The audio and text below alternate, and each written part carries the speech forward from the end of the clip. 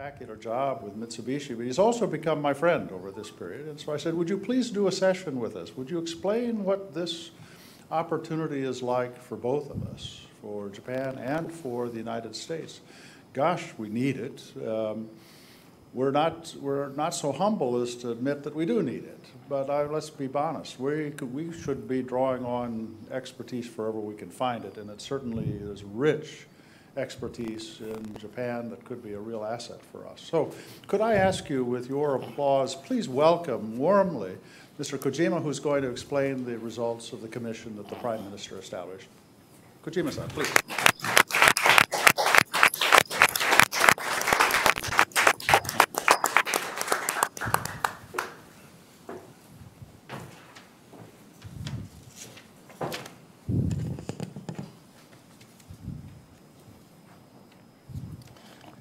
Well, distinguished guests, ladies and gentlemen, it's a great pleasure to have this opportunity to speak before you about the proposal that our study group published nearly a month ago, just after the US presidential election.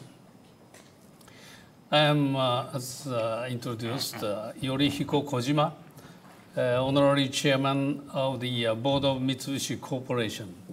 And I had the privilege to serve as a member of the 2016 study group in Japan-US economy, which was launched this September at the request of Foreign Minister Kishida.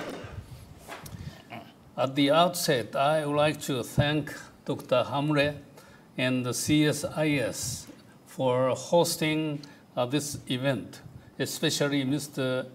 Matthew Goodman, for all of the arrangements and the input leading up to this event, as well as for graciously agreeing to be the moderator.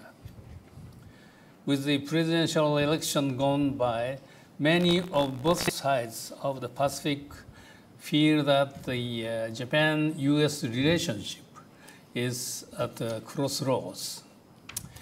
Whether or not that may be true, it remains that a strong Japan-US relationship is vital, not just for the two countries, but for the larger Asia-Pacific region and the world.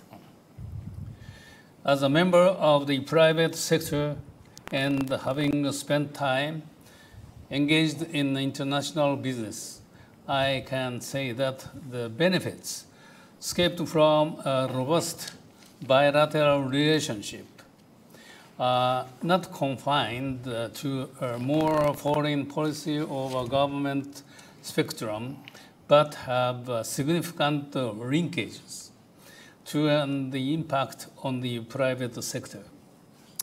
This aspect may be increasingly true in the recent years, where international affairs have become more multifaceted and intertwined.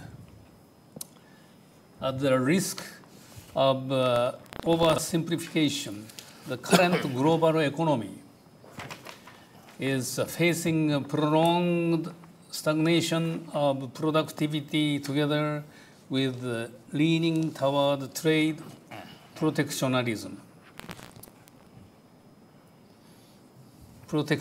yes. In times like these, strong Japanese-US economic relations are all the more important with a view to drive growth and prosperity in both countries and continued to be a champion of free trade. Thus, we must set our sights on further enhancing and expanding the bilateral economic ties that have grown over the years. This kind of thinking has been a common thread throughout the discussions of the study group, while we asked ourselves questions such as, What kind of Japan-US economic relationship should we pursue in order for Japan to grow and prosper?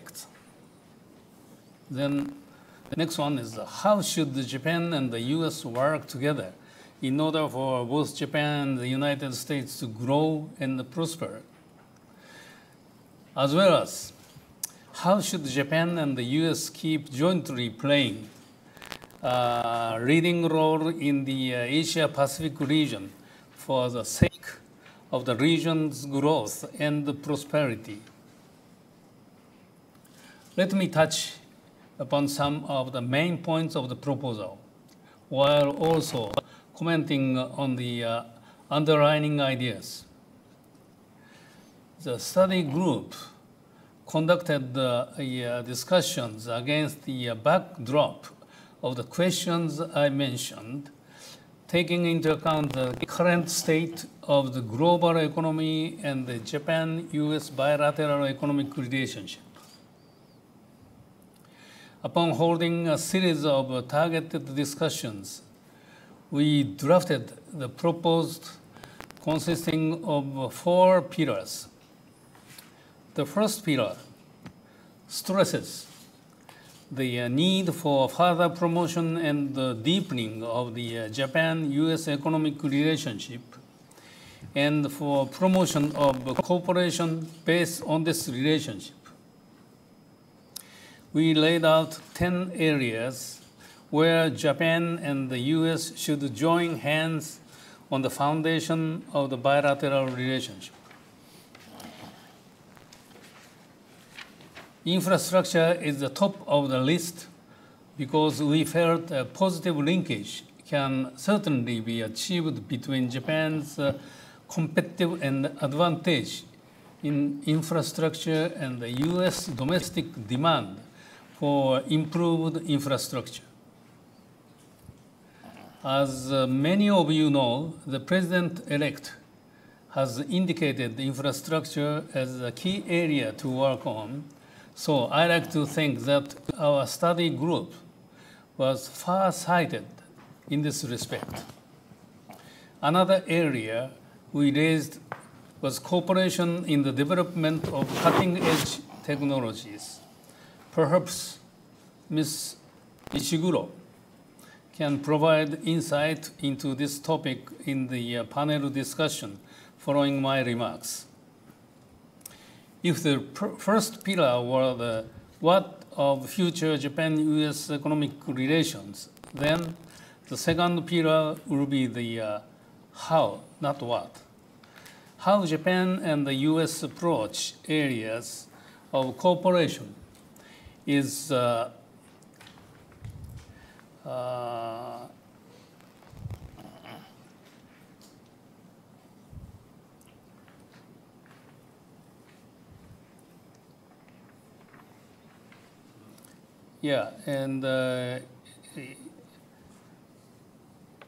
is just as important as a sustainable substance. Enough, even though government-to-government dialogue is still effective. To maximize cooperation, multi-level dialogues that are inclusive of the array of players, including private companies, local governments, universities, think tanks, and congressional or diet members should be pursued. While this is not a new concept, the study group hopes that both governments proactively promote multi-level dialogues, mindful of when and where the involvement of certain actors would be most effective.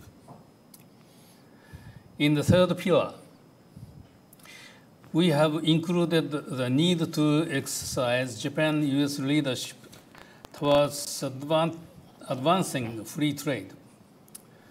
There has been no shortage of speculation on the fate of TPP in the past months. But we must not forget that the foundation of Japan-US economic ties forget that the foundation of Japan-U.S.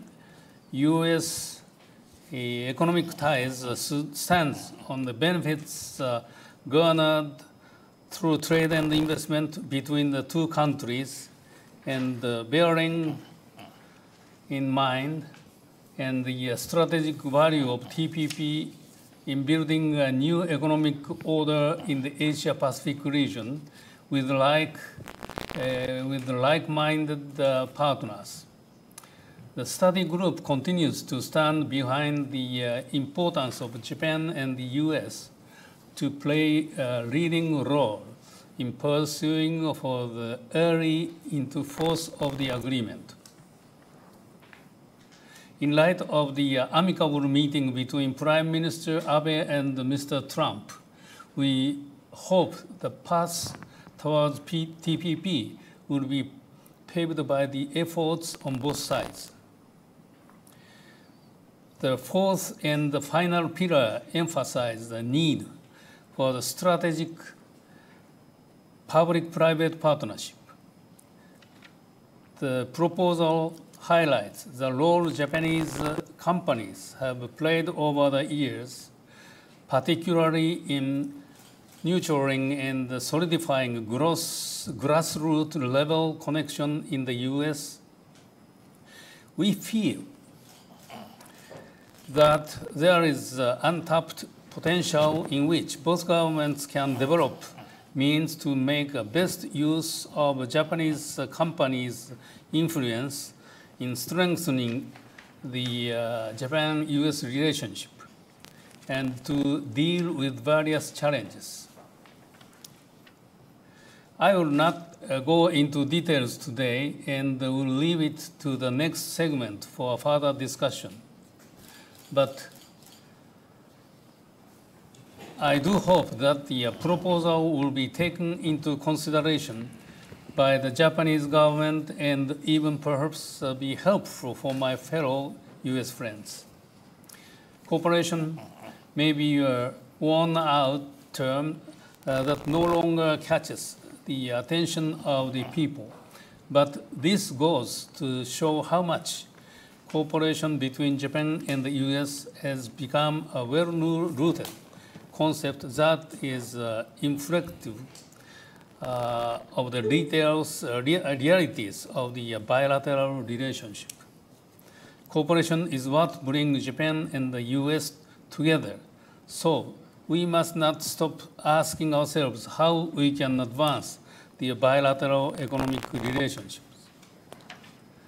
I strongly believe that the way forward is to expand the horizon of cooperation between Japan and the U.S., and the study group developed this proposal precisely with that frame of mind.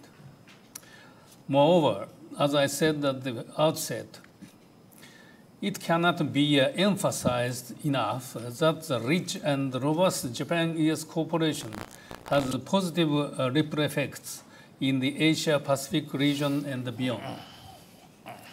By ensuring that the bilateral economic relationship is deepened, that will in turn underpin trade and investment in the region and the world.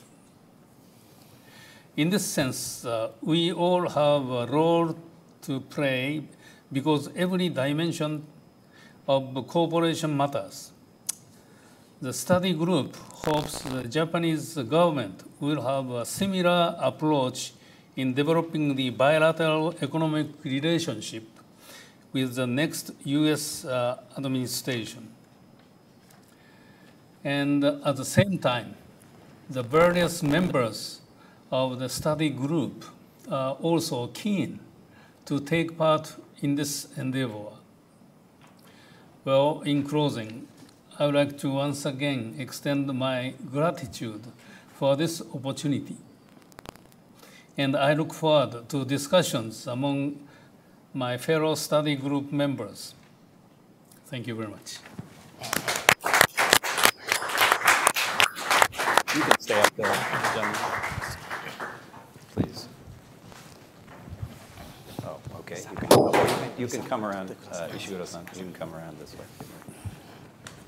And Watanabe-sensei, if you want to come this way, you can come around here too. Or you can jump there. If you're comfortable jumping up there, that's good.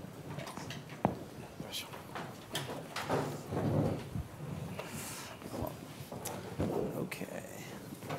All right. Are we on, Travis? Yeah, I think so. Okay. Welcome again to everyone. My name is Matthew Goodman. I hold the Simon Chair in Political Economy here at CSIS, and I work on Asian economic policy issues.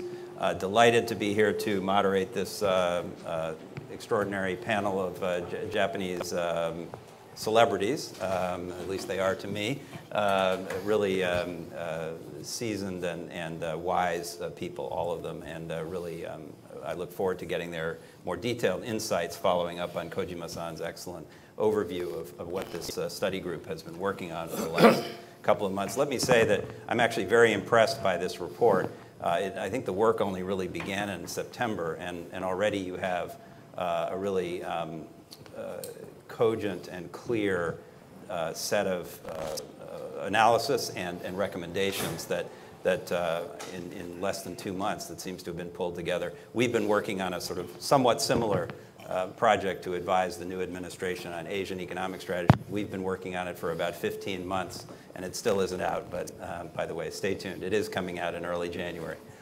So I'm very impressed, and it's got some great stuff in here. Let me try to tease out some more of the detail by talking to the individual panelists. And let me ask you, Nogami-san, first a question.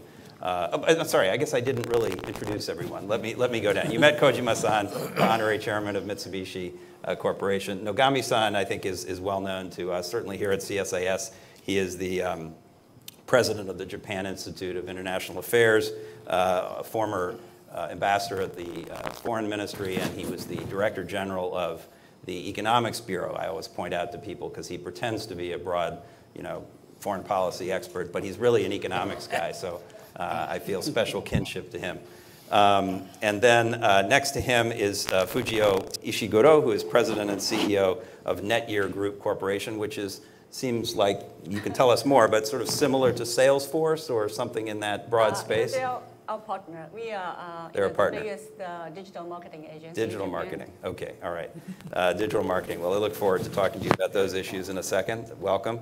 And at the end is Professor Yorizumi Watanabe, who's professor of international political economy at Keio University, and also an old CSIS friend. So we welcome you all, and I think we'll get some interesting insight from all of you here.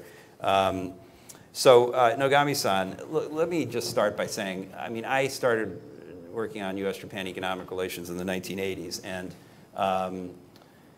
very different period in our relationship. But as I sort of scan that 25, 30 years of time, it's not clear to me how we can sort of, just as a basic premise of this exercise, that the U.S. and Japan can sort of start a new, fresh approach. If you think about what we spent a couple of decades arguing over trade, and then we sort of spent a lost decade of not talking about very much. And then in the last 5 years, we've been very focused on a very specific objective, working together on TPP. I'm oversimplifying, but I think that's been the organizing principle of our relationship over that period. Here you're talking about a kind of broader, comprehensive, cooperative relationship that we don't have a lot of practice in. So how do you think we should approach that? What sort of what's driving us to a new level in our relationship that we should think about this differently? Thank you, Matt. The title of this study group says this. It's a new economic relationship in new era. The slide. Yeah. This is the changing pattern of U.S. trade deficit. In 80s and 90s, of course, we are the bad guys. Nearly 60% of U.S. trade deficit was due to Japan. But look at the 1916, totally different. The next, please. This is the trend of Japanese foreign direct investment into this country. At the moment, we are still second largest investor, but I think given the current sterling rate and Brexit and all that, I think in about a year or two, we will be perhaps the largest investor in the United States. And as a result, next please, we are the second largest employer of in the U.S. Our multinationals employ. And the third, the next one. This one is a very interesting figure. Where we invest. The red is the state where our investment is highest, and the pink one is the second. Look at all these numbers, and I don't have to explain all these changes. I think, for instance, Governor Pence knows this very well. Indiana, for instance, has 4 Japanese car manufacturers located: Toyota, Nissan, Honda, and Subaru. Senate Majority Leader will know this. Kentucky is really hosting a huge number of the Japanese companies. So these are the sort of changes taking place. And unfortunately, during the presidential campaign from both sides, the narratives are sort of coming back from 80s and 90s. But we are now living in a different world. This is a new era. That 2017 is going to be a totally different from what this the trade deficit and all that sort of business. So this is the backdrop of our report. Okay. All right, well, that's very helpful, and I didn't actually know you had those slides, so that's very, I was going to ask about some of the changing economic story, so that's very helpful. Let me come back to that, but let me ask you, skip right to that organizing principle of the last 5 years, which is TPP. You spend a lot of time in the report advocating for completion of TPP, and the Japanese government has now, I guess you haven't quite finished ratification, but you're going to ratify it probably next week, right, in practice? Yes. In both houses of the Diet. But here, as you know, the President-elect has already said, in fact, he hasn't talked much about a lot of policy matters, but he's talked very clearly about TPP and said that he is going to withdraw from TPP in his first day or days in office, and possibly negotiate bilateral FTAs. So how do you,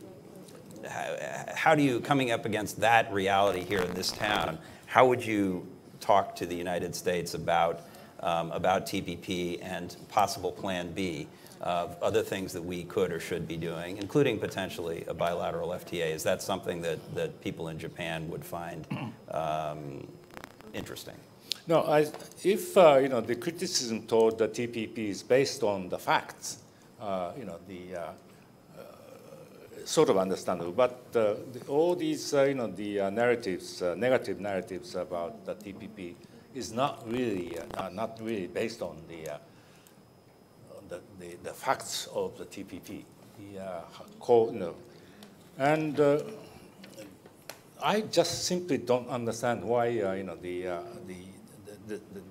general atmosphere of this town is really against the TPP. U.S. will benefit from TPP. This is not our numbers. This is a U.S. ITC report. The annual income will grow, and real GDP will grow, and employment will go up, and you're going to have a huge trade surplus with the other FTA members, TPP members. So, I really don't understand why they are so negative about it. Just my plea is very simple. Please take a look at the text of TPP.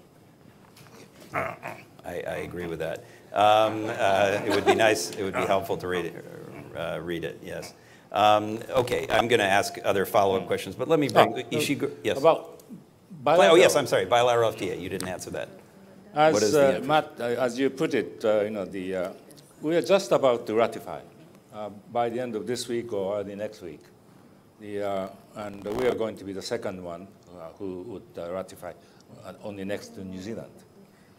And can you ask, Japanese Parliament, can you go through a separate bilateral agreement 1 week, once or twice, 1 month or 2 months later than the very difficult parliamentary ratification process? It's impossible. So, and also, what do they expect from bilaterals? Almost everything is done in TPP, bilateral negotiation between Japan and the United States. This was the most difficult part of TPP negotiation, Japan-US bilateral. And on top of that, there are so many sets of rules. And how can you achieve this, the rule aspect through quote-unquote bilateral negotiations? I simply don't understand.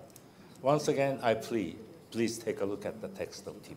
TPP itself. Okay, so strong preference for TPP over a bilateral. There may be other questions about that later. Ishiguro-san, let me bring you in. So you're an expert on cutting-edge technologies, which is one of the recommendations in the report, prominently featured.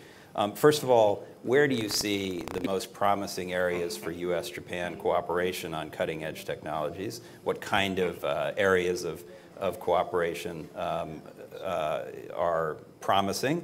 And also, to what extent is it necessary, are your recommendations about working together on research and development and commercial application of technology on the one hand, and how much is about the policy framework in which that work exists, including the standards that are applied to technology around the world, where I'm interjecting my own opinion here, but it seems to me there's a lot at stake for the United States and Japan to make sure that global standards around technology are the kind of standards that the US and Japan like to see, as opposed to perhaps other potential approaches or standards. And so, to what extent are you all recommending that we work together on standard setting for technology? Or is this more about actual sort of research cooperation and application of technology? Okay. One of the area I think prominent is IoT, Internet of Things, because Japan is renowned, to develop the very so high quality of hardware, and on the other hand, Silicon Valley is a dominant player for internet service. Well, in a very near future, all the things, all the hardware would have internet. So, these, so the, area, collaborate each other, but at the same time, you need to, make some standard, world standard, working together. That's one of the area I think we can, work together. The other one is kind of controversial. That is artificial intelligence, AI. People argue that so globalization or free trade took a job for the people, middle income, low income class, who actually support the new President Trump during the presidential election campaign.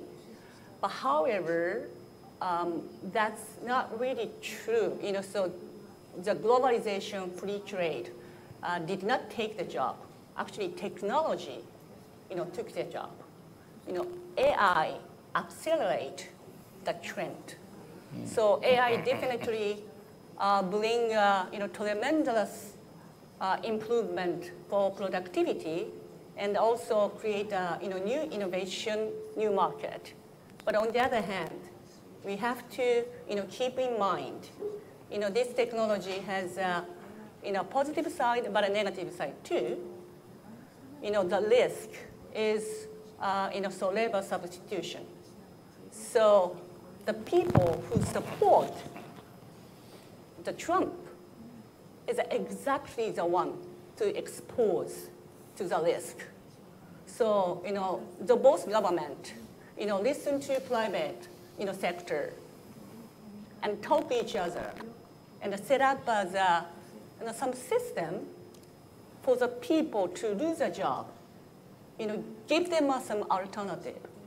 These things is absolutely necessary. It's really coming very soon.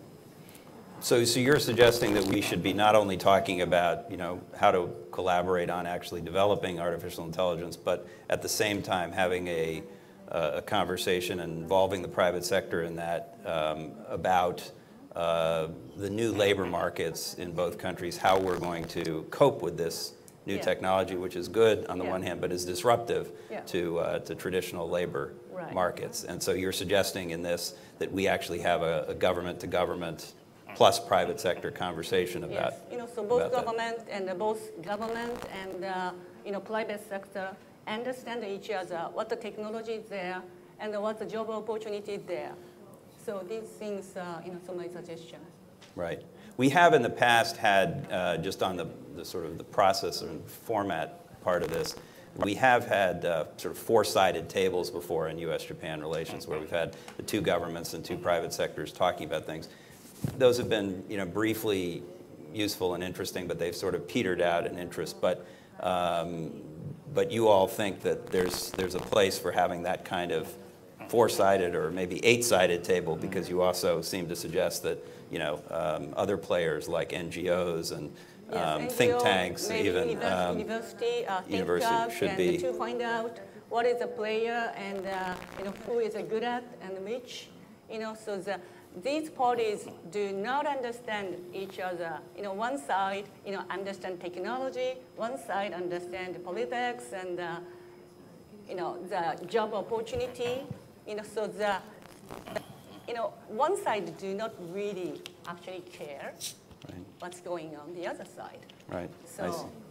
And then it's actually maybe even a larger table than that, or more sides, because we were talking earlier about state and local governments as well being involved, particularly when we're talking about infrastructure. But I want to come back to that point, but just to make the point that what you all are suggesting is a somewhat different approach to our engagement with each other that isn't just government to government, but involving a lot of other parties. All inclusive.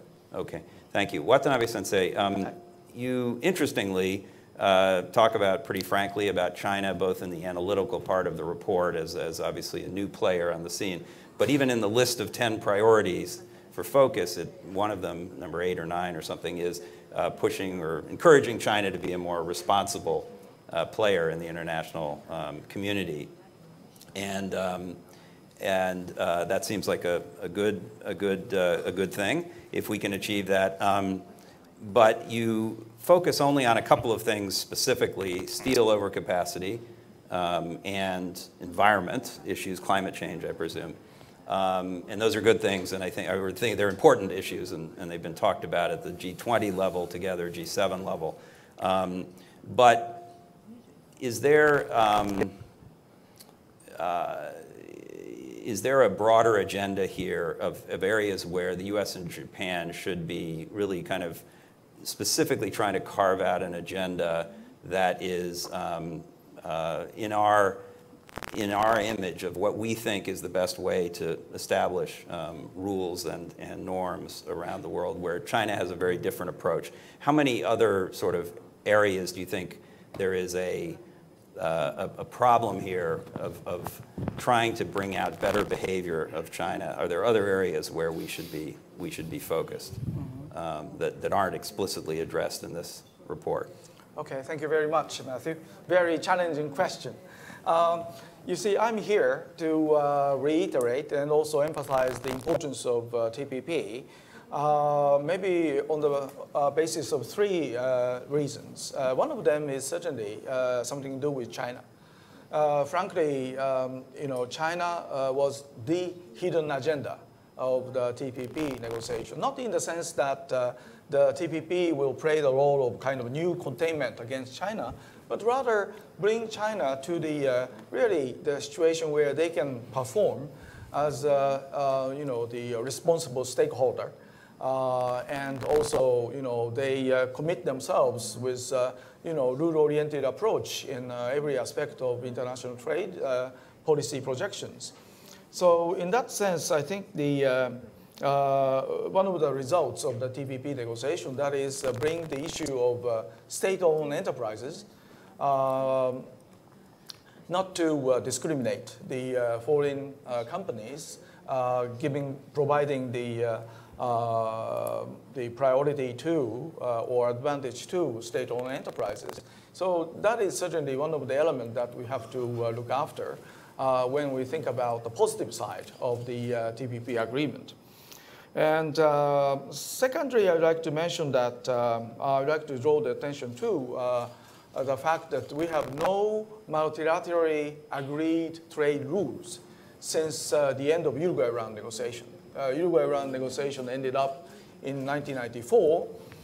Since then, we have one agreement, that is trade facilitation agreement that was agreed on, but no rules on the investment, no rules on competition policy, no clear rules on government procurement. So all these elements, investment, competition, government procurement, they are all included on the agenda of the TPP.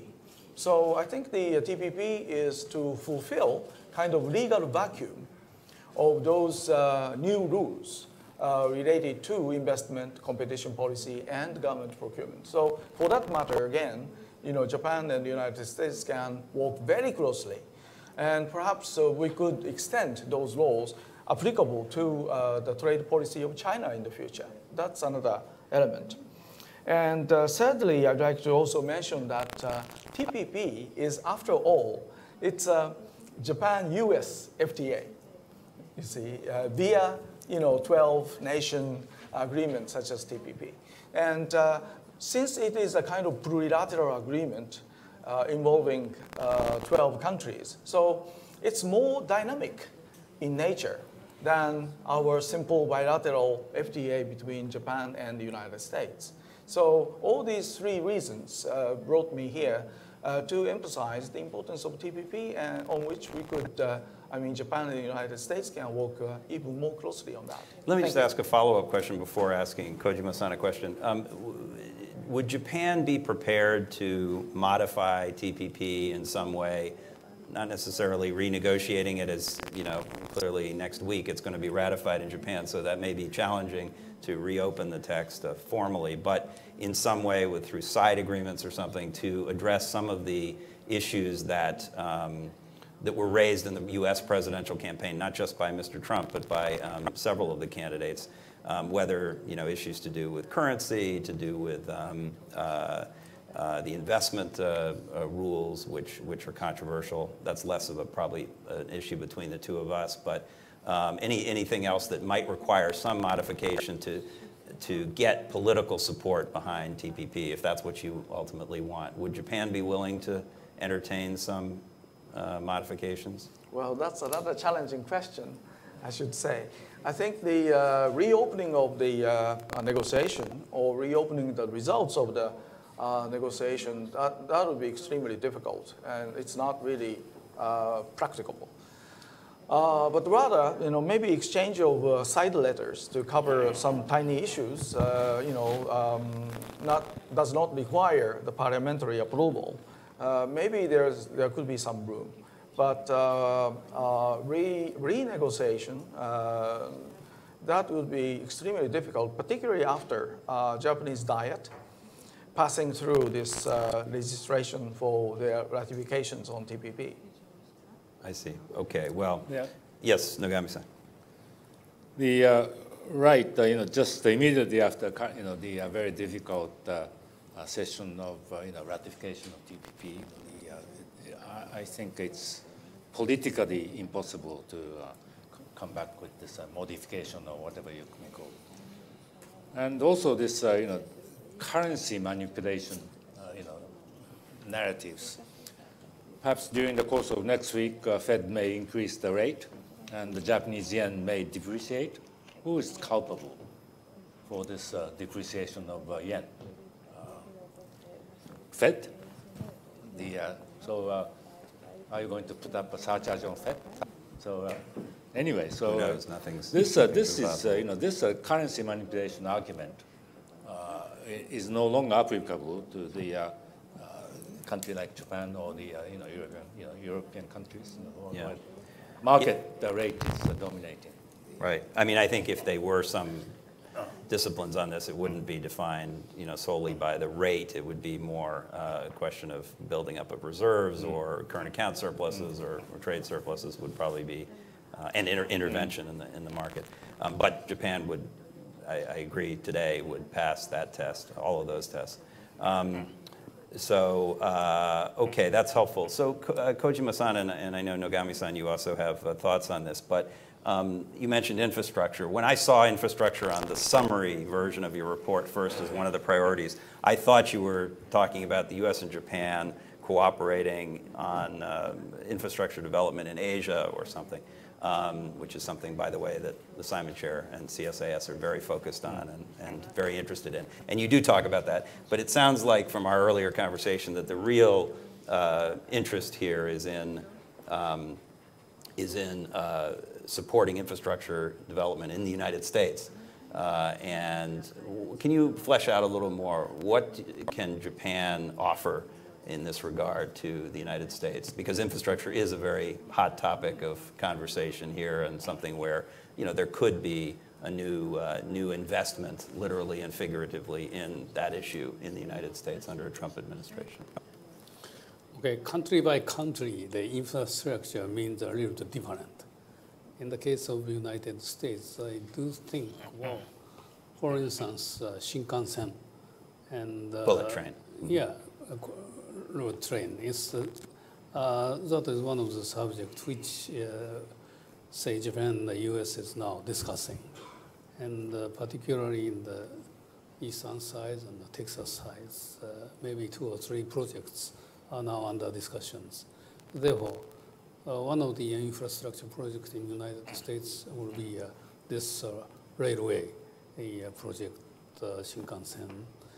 And also the other issue is there are so many kinds of, say, infrastructure business, but we are now involved in the globally water treatment infrastructure. And water is also very important for everywhere. Therefore, from now on, and in United States, water treatment, and also the road constructions. And also, this is also very, very important. Therefore, those 3 projects might be very interested in the United States. That's my ideas. Okay, that's helpful. Nogami-san, you had again mentioned earlier this issue, and tell us more, including about this federal and state question. I think the infrastructure development here in the United States will be basically carried out by various states.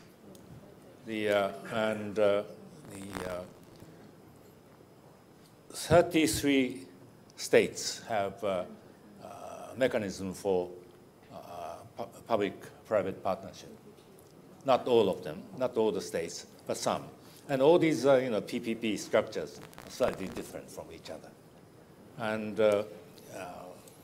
that is, so in order for us to have some sort of cooperation, we have to have some governmental platform, or what you call 4-sided table or 8-sided table, involving the state, federal government and Japanese government and various state and some municipalities, large cities, and enterprise, the companies which actually operate some of those projects. But one important player also, investor. Japanese institutional investors are very much interested in contributing some sort of input, financial input into this eventual infrastructure development fund here.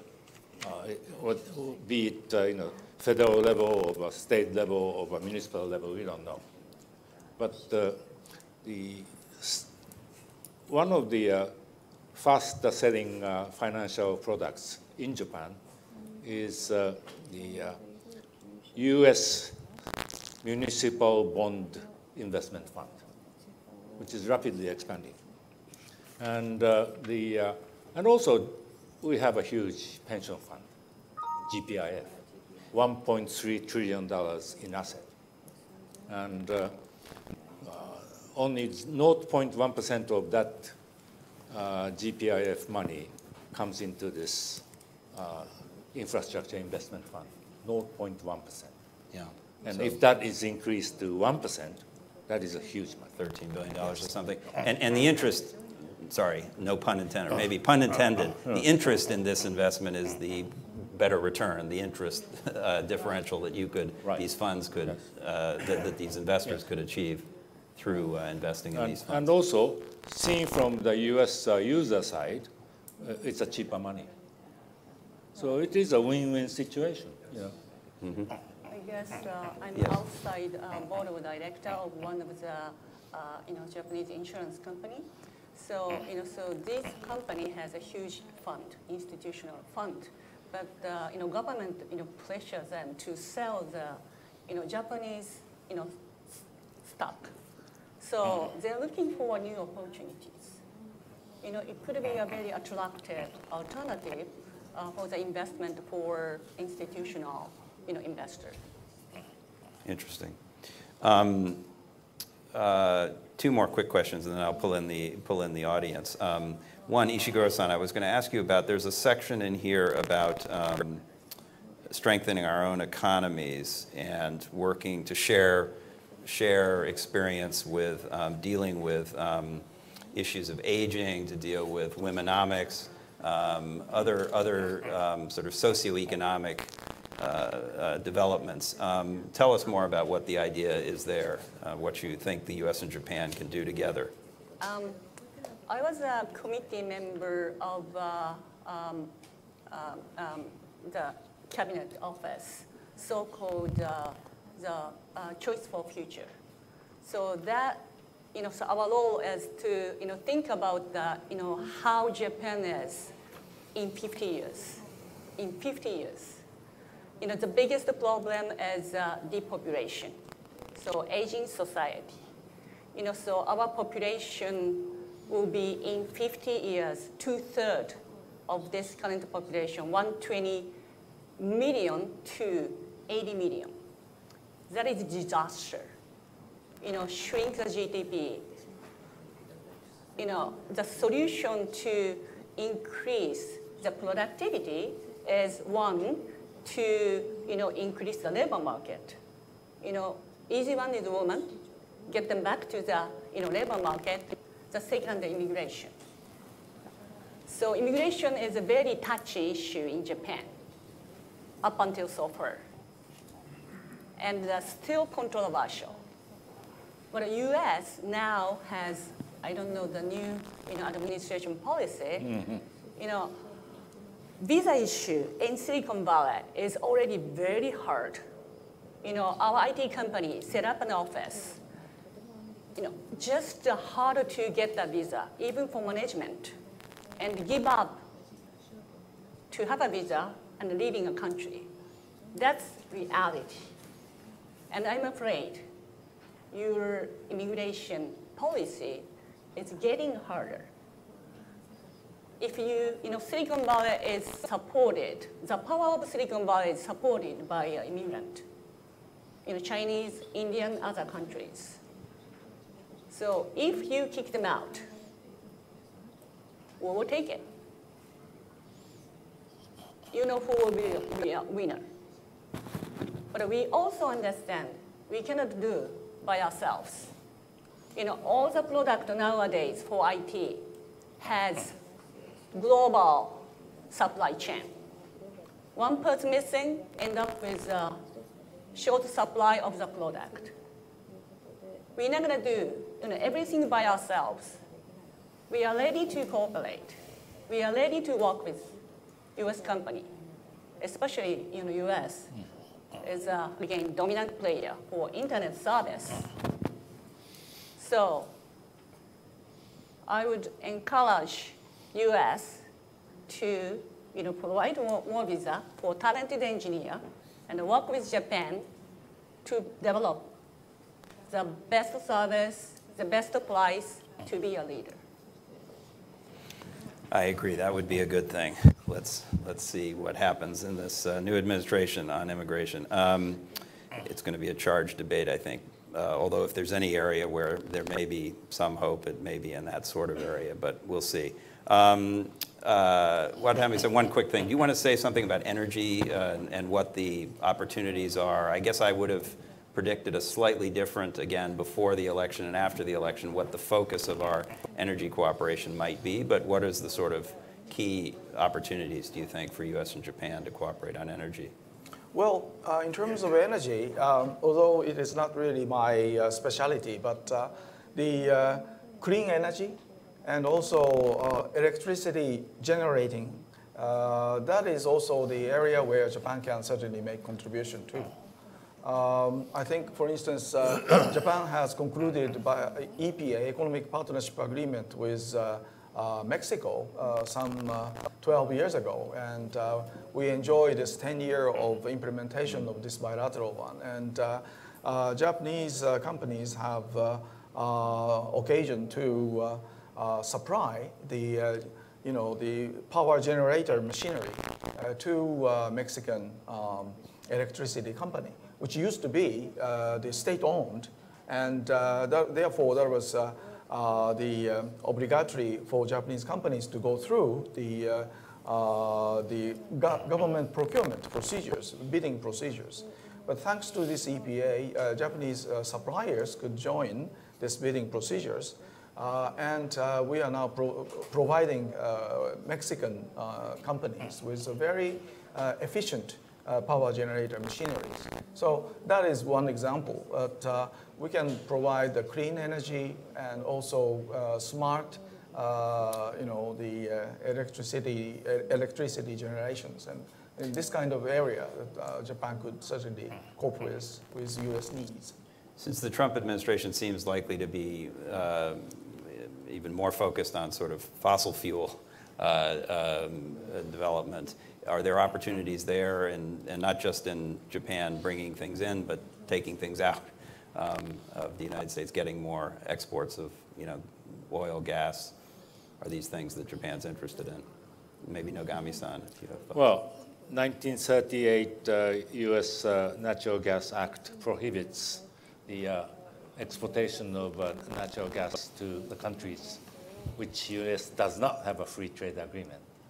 So but if a TPP is agreed upon, U.S. can, without license, export the natural gas related. Another argument for TPP. Yes. Although waivers have been granted, yes. Or licenses have been granted for some of those exports, right? Mm-hmm. Okay. All right. Well, there are lots of other topics covered in the report, and maybe some of you can help me continue the questioning on some of those. So let me invite questions. If you have one, we do have microphones, so please wait for those, and please identify yourself and ask a question. Yes, sir, in the back. Hiroshi Hisazawa from National Defense University here in Washington, D.C. My question is about trade, and if there's any perspective of job-creating investment from Japan to the United States. The problem over here is that, first of all, we will be probably seeing more budget expenditure coupled with tax cuts, which would turn into more budget deficit here in Washington, D.C., which from a macroeconomic perspective would turn into more trade deficit. And we will be seeing more of probably trade wars, and which would turn into jobs problems here in the United States. And from that perspective, if we were to, for example, repeat the investment that we had back in the 1980s, where lots of factories came over to the United States, that would alleviate, or at least some of the attacks on Japan from the new administration, but at least that will decrease the risk. And from that perspective, I'm wondering whether a repeat of 1980s, where we had more factory investment from Japan to the United States, is feasible. Thank you very much. Okay, do you want to try that, Nogami-san? Good question. I'm not really sure whether the manufacturing sectors will come into the United States like we did in the 80s and 90s. But at the same time,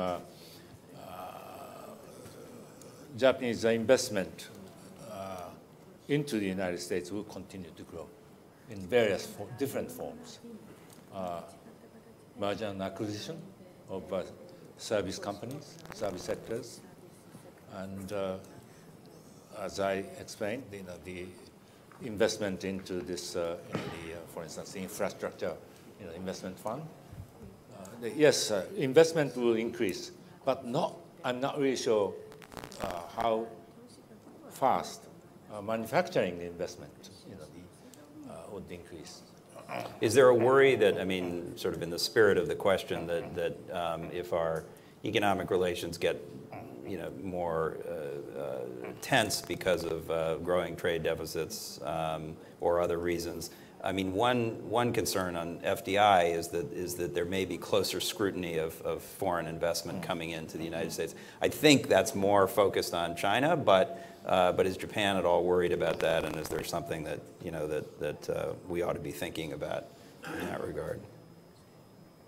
I'm not really sure whether the Japanese the investment will be scrutinized by CFIUS because not very much related to the national security issues. For instance, the Japanese companies through merger and acquisition, getting some local insurance companies. I don't know whether CFIUS would come into this. There is talk of expanding the scope of CFIUS coverage to things that would be more like national economic security rather than national security. Not sure that's going to happen. Definitely don't support it personally, but I think that's possible. That could be the direction things could go. And so things, and then of course just generally in the political process, there's a risk there, I think. But okay, let me ask others to join in. The gentleman back there, and then this gentleman up here. My name's Guy Cheney. I'm an analyst with Media Partners. I have a question related to private sector companies. I know that probably Ishiguro-san is well versed in dealing with the tech sector in Silicon Valley, and Kojima-san, Mitsubishi has a large exposure to international alliances, particularly with U.S. companies. What would your wish be for U.S. companies to advocate for to keep the relationship, the business economic relationship between Japan and the U.S. on the front burner with the administration? Abe Suda-daijin's been very effective at keeping Japan as a high profile during this time of transition, but I'm curious, what would you want your U.S. partners to do? Thank you. What are your expectations for U.S. business to support a stronger relationship? Well, I'm in the IT industry. I'm in the internet business. As I said, internet, in terms of internet, U.S. is a winner, definitely, as a platformer. Google, Amazon, Facebook. One of the things I would say, you may think Japanese market, Japanese industry is dominated by big corporation. It's technically true, but like us, startup, power of startup is increasing. Can you show this is a number of IPO in Japan. So this is October this year. So this year's IPO will be, so still, November, December, it will be more than, last year. IPO is, number of IPO growing. IT company has a large portion of this. We are growing, but however, in terms of private investment before IPO, U.S. is a venture capital investment. U.S. is more than 20 times as much as one in Japan. You know, these companies are still small company. You know, I sometimes argue that even if we have a great engineer as a Google founder, we cannot have a Google in Japan because Google needs tremendous huge fund to support their infrastructure. A lot of servers, a lot of big, you know, T1 access. You know, Japanese venture capital cannot really support for the fund. If we can collaborate, you know, finance to the startup and the technology from Japan, could be a, you know, good opportunity to work together. Okay. Okay, sir.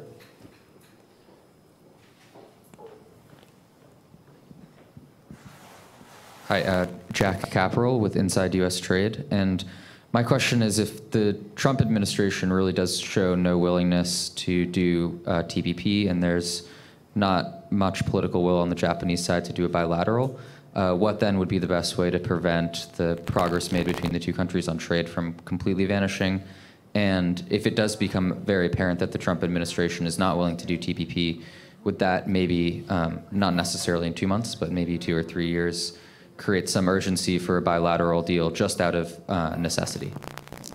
Okay, so if not Plan A or Plan B, what's Plan C?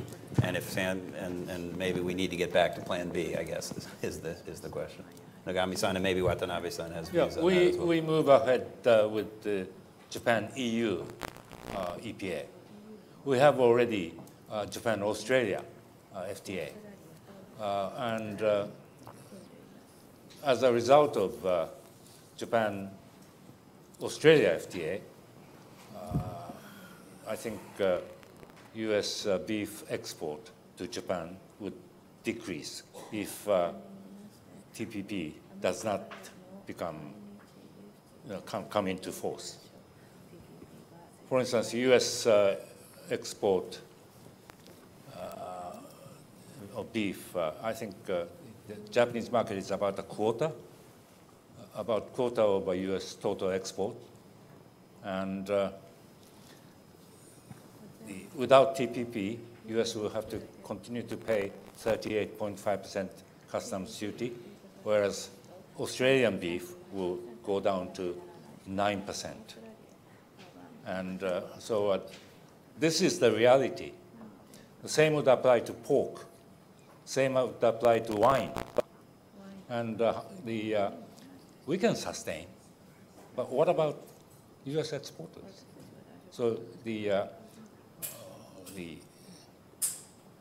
it's for the United States to decide. What about, I don't know, Watanabe-sensei, if you have anything to add to that, but if I can throw in another twist on that. What about, there's talk here that if we don't do TPP, Japan and others are going to move off with China and ASEAN and do the RCEP, the Regional Comprehensive Economic Partnership. Is that likely to happen, and is that something the U.S. should be worried about? Well, thank you very much, Matthew. And thank you very much for the question from the floor, gentleman from Inside U.S. Trade. I'm particularly happy because, you know, in my seminar course, every week, we monitor your newspaper very closely. So the students, you know, my students, undergraduates even, they know about Inside U.S. Trade, and you deliver very legitimate, good articles all the time. Well, thank you very much for your question. And I'd like to mention that we have already 15 economic partnership agreements, and that cover roughly 22 or 23% of our external trade. In addition, as Ambassador Nogami mentioned, that we are now negotiating, and now it's getting into the final phase with the European Union. So also we are participating in the RCEP, Regional Comprehensive Economic Partnership Agreement, which is essentially 10 of ASEAN nations plus JCK, Japan, China, Korea, plus Australia, New Zealand, and India. So it's a 16-country endeavor to make free trade. But you see, often question being asked that we should choose whether TPP or RCEP, which is more prioritized, which is more important than the other. To Japan, it is not really the proper question to be asked, because we need TPP as well as RCEP. For instance, for FDI, the TPP destination covers roughly 46% of Japanese FDI going abroad, while external trade, also 45% goes to destination of RCEP member states. So you see, if you take both FDI and the international trade, those are the two sides of the one flip coin. So we need both. But actually, what is more important to know is that the TPP is the kind of leading agreement, because you see, in terms of maturity, in terms of what they can deliver, TPP is far ahead of RCEP. So RCEP has a meaning provided that TPP moving on. So TPP leads all other mega FTAs, such as RCEP, such as JCK trilateral FTA, and also TTIP across the Atlantic. So I think for the time being, Japan is certainly giving priority to TPP, and we have so far no plan B. You see, TPP should be established. And provided that TPP moving ahead, then RCEP will follow, you see. So that is a kind of sequence that we have been looking at, you see. So in that sense, for the time being, we will stick our importance to the completion of TPP. Can, to either of you or any of you, can APEC be helpful? Is that another area that we should be in the Asia-Pacific Economic Cooperation Forum, where we have worked together well in the past? It's not a binding negotiation, but it does, expand and extend norms and good behavior practices. Is APEC useful? Is that something we should be emphasizing more? Yes, May I? Well, looking at very closely what APEC delivered this year, particularly listening to Mr. Xi Jinping's interventions, he mentioned about FTAAP, Free Trade Area of Asia Pacific, and that is very far-reaching, you see. And that means, how we should read this message. He didn't mention so much about RCEP. China has been saying that their priority is on RCEP. But he didn't mention so much about RCEP this year. So how should we read or interpret this, this tendency? One interpretation is that maybe, they are, watching or monitoring that TPP is kind of fading away. Then China themselves, they lost the initiatives or they lost the motivation to proceed their own liberalization in trade and investment, you see. This is really very, very negative for the entire development of international trading community if China, goes back into kind of more protective trade, you see. Yeah. So I think this is one of the most important elements that we should think about, the risk that we should think about if really TPP is going to be faded away. Let me ask one more follow-up question to get to the question about a bilateral FTA. Would Japan be willing to accept a 30-year phase-out of auto tariffs in the United States under a bilateral deal? What's the difference between 25 and 30? 25, fine. I thought it was 25 and 30, parts and full autos and parts.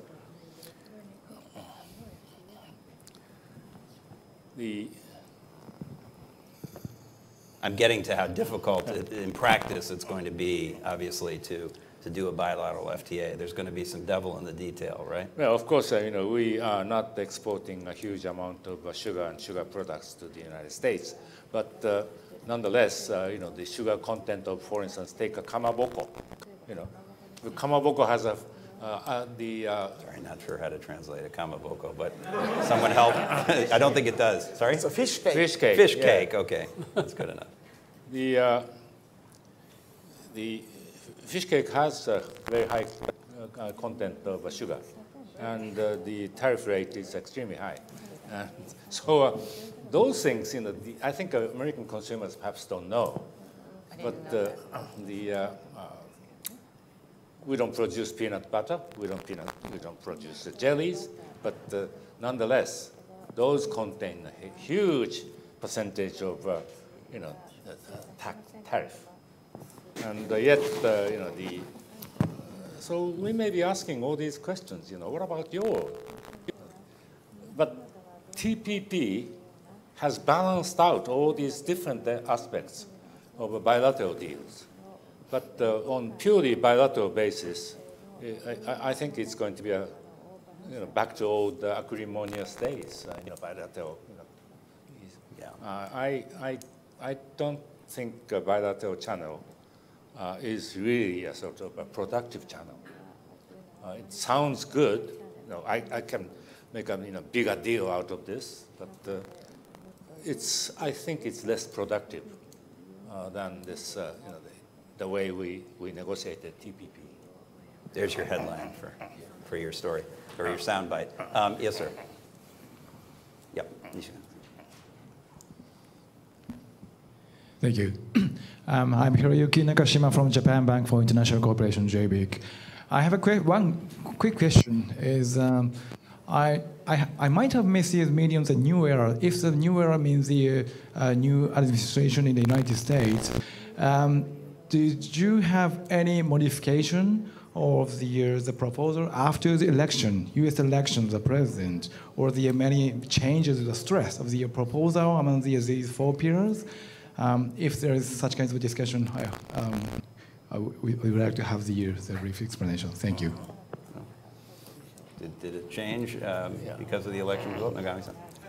We started the study group before the election outcomes, but we finalized the report after the election. So of course there are many elements, different elements within the draft process, but the final output, final product is compiled after the election. And the new era means not the new administration. The new era means different economic background. You mean a challenging global, you talk in the introduction about a challenging global economic environment with slow growth and new players and so forth. So that's what you mean by new era. Kojima-san. As I explained to you, this teamwork started the September. At that time, before the election, and before Trump started.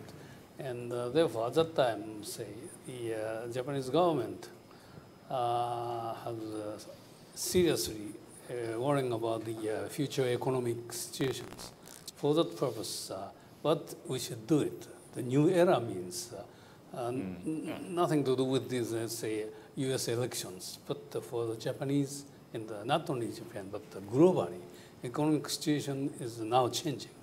Now the time, particularly for Japan, to improve the total situation, and that's the reason why the September this study team started, and we discussed very seriously about that.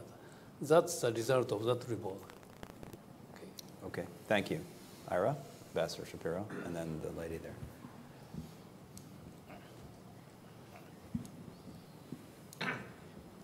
I appreciated the point that there is no plan B beyond TPP.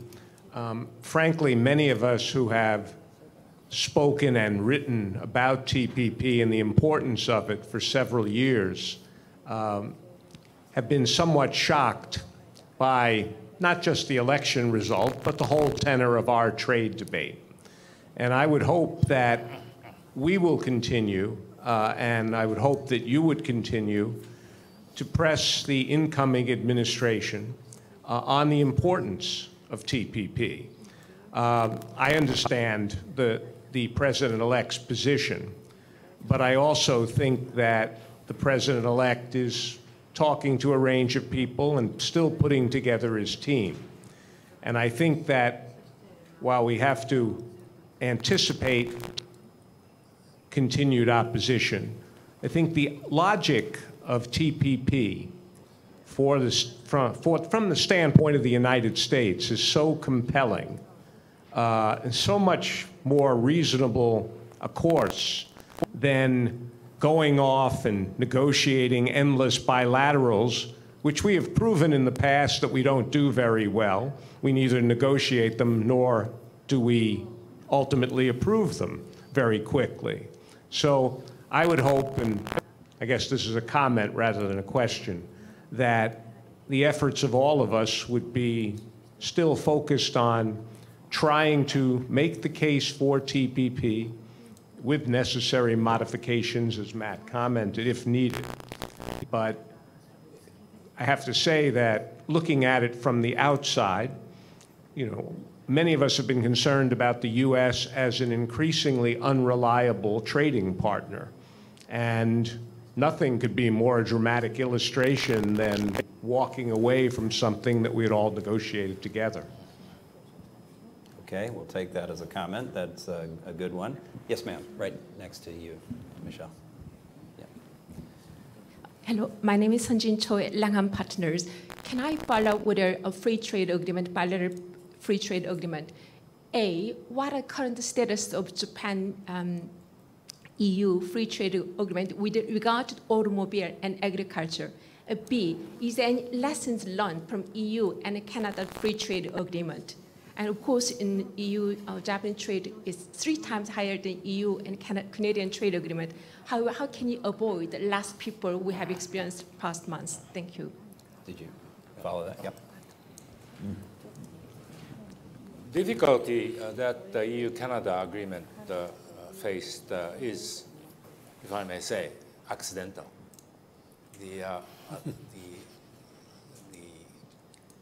I think Japan-EU free trade agreement will be once agreed upon between the two parties. I don't think we'll have to go through a difficult ratification process. They will go for this fast-track approach. They have learned a lesson. Brussels learned a lesson. That's one thing. And Japan-EU FTA, yes, there are still some areas of difference of opinion, but we are hoping that we'll be able to get to the sort of basic agreement by the end of this year, during the course of this month. This has, well, in a way, this is a TPP effect. Because of a change of position of the US administration on TPP, we are pushing Japan-EU free FTA. It's thanks to this change of mood, we got a boost. And I think from a U.S. perspective, you know, sort of mixed feelings about that, because obviously we're missing out. It just highlights how we're missing out on the opportunities that Japan and the EU are going to seize together. On the other hand, if the U.S. and if Japan and the EU are going to help advance through other means some of the high standards that we were trying to achieve in TPP, that's a good thing. And just on that subject, I think as long as we are unable here to get back to TPP, and I think we should, but you know, during this period when we're having this debate here in the U.S., I think Japan, from a U.S. perspective, we lose out on some commercial opportunities, but in terms of the rulemaking process, Japan's moving forward through its various efforts with the EU, the trilateral with Korea and China, and even RCEP, trying to, you know, move forward some of those high standards that are in the basic agreement of text of TPP, I think would be, you know, would be a good thing for us. Second best, but better than Japan standing back and waiting for us to come back to lead these discussions. So I personally think Japan has got a very important role over the next couple of years, even if we're unable to get back to TPP. Okay, did I see another hand somewhere? Any other questions? Does anyone, was there anything we left out of the report that you think we should have? Oh, is there another? I'm sorry, I didn't see you. Thank you. My name is Kunio Kikuchi, and I'm with Washington Research and Analysis. My question is to Mr. Kojima and perhaps to Ms. Ishiguro. Every year when I look at the largest and most profitable companies in Japan, your company, Mr. Kojima, is right at the top, if not the very top, within the top 10. And so are a number of other large so-called trading companies. When I came to the US 60 years ago, 50 years ago, I explained trading companies to be essentially companies that facilitate trade by their richness of information. And certainly that advantage, I think, has disappeared largely during the past 10 years, especially when individual manufacturers can readily gain information about markets around the world. So my question to Mr. Kojima is, how has the business model of these largest companies in Japan changed? Who are the counterpart large corporations in the United States that could be called trading companies? And to Ms. Ishiguro, have you included trading companies in the 50-year model? Are they, as they exist today, still sustainable 50 years from now? Thank you. Okay, well, say, trading company is only in Japan right now. And, but we used to be a trading business. But the trading profit is just 20 to 30%. 70 to 80% profit coming from the investment. Then if I explain like this, everybody says, now, trading company business model now changing to the investment banker. No, we invest not only money, but also human resources. We invest and say more than, in total, more than 1,200 investment company throughout the world. All say invest more than 30%. And we can get the profit from the investment company by dividend or by, say, investment. And the important issue is invest money and afterwards we send somebody from our company to those subsidiary companies. And therefore, maybe now we send more than 200 CEO from our company to the subsidiary companies throughout the world. And the important issue is how to add the value for the subsidiary companies throughout the world. That's a very important thing. How to educate the management capable employee. And therefore, used to be, say, when our companies employ younger generations, they don't like to go to the subsidiary company. But these days, they like to go to subsidiary companies before the 30 years old. They like to study the management itself. That's a very good situation right now.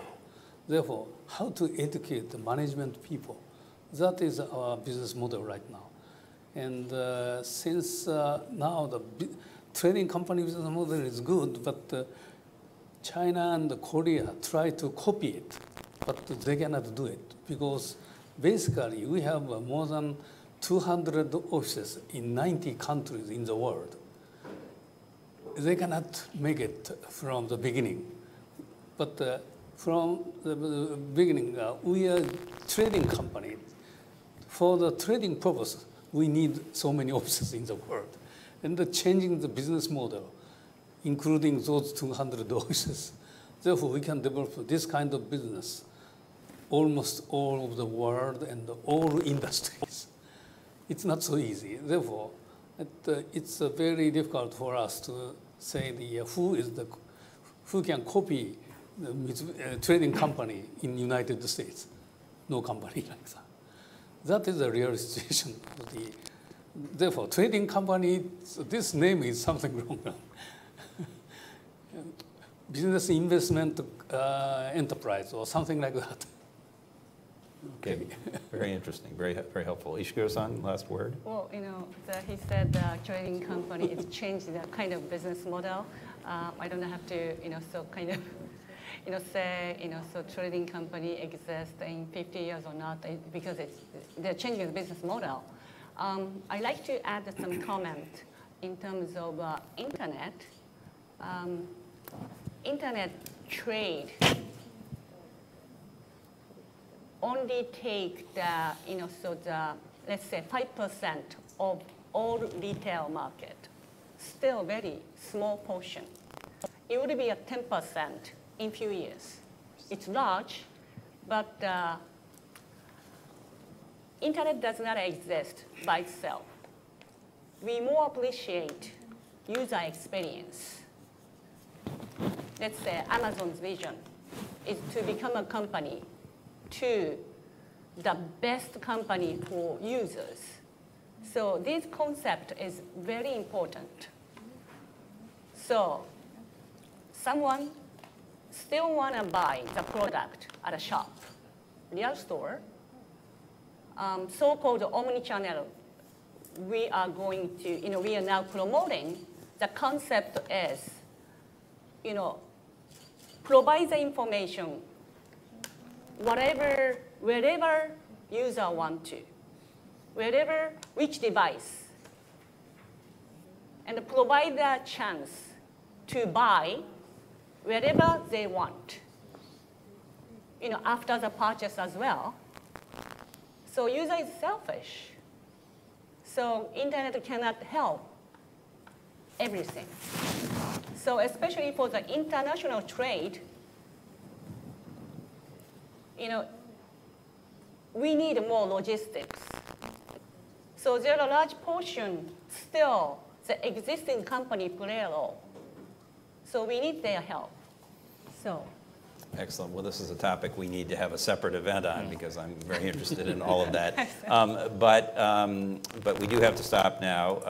Let me just say that you've given us a lot of really useful food for thought, and I think for an agenda for the U.S. and Japan going forward. I personally think it's going to be really important for the U.S. and Japan. If you look around the world, from a U.S. perspective, there aren't a lot of other countries that have the combination of capacity, shared sort of vision, shared interests, frankly, and an ability to work with us and sort of work on things that we think are important here, other than Japan. And so I actually think this is a really important issue for us all to work on. We're going to be doing that in the Simon Chair and fleshing out other ideas and some of these ideas going forward. But we really thank you for your ideas and for your participation. Please join me in thanking everyone. And the good news of those of you who stuck around this long is that we have a wine and cheese reception. Cheese, am I right to offer cheese? Yes. Wine and cheese reception right outside here.